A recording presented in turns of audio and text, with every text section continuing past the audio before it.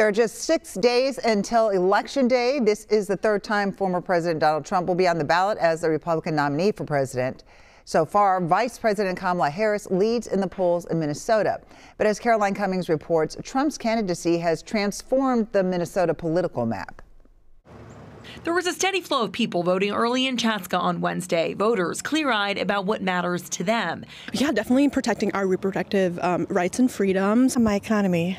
I want to get back to what it was like 4 years ago. 6 days before Election Day, the race for president nationwide neck and neck between former President Donald Trump and Vice President Kamala Harris. Aside from her good points, she hasn't been convicted of 34 counts of criminal counts. I don't think as a human being he has a great personality, but I like the issues and I like what he stands for. No Republican has won Minnesota for president since 1972, but in 2016, former President Donald Trump narrowly lost by 1.5 points. In 2020, President Biden won by 7, but polling averages have Vice President Kamala Harris somewhere in between.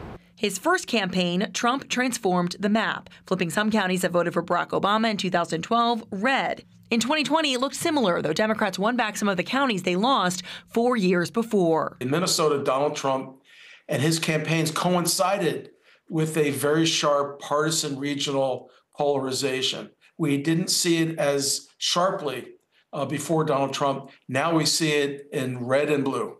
But it's the suburbs, political scientist Larry Jacobs says, that will remain the key battlegrounds. In the Twin Cities metro, places like Dakota County tinted more blue in 2020, while Carver County, the margin for Trump, wasn't as high the second time around. The urban areas have become much more blue and Democratic, whereas the greater Minnesota has become much more red. The suburban areas have been areas where we've seen kind of an ongoing set of shifts. Caroline Cummings, WCCO News.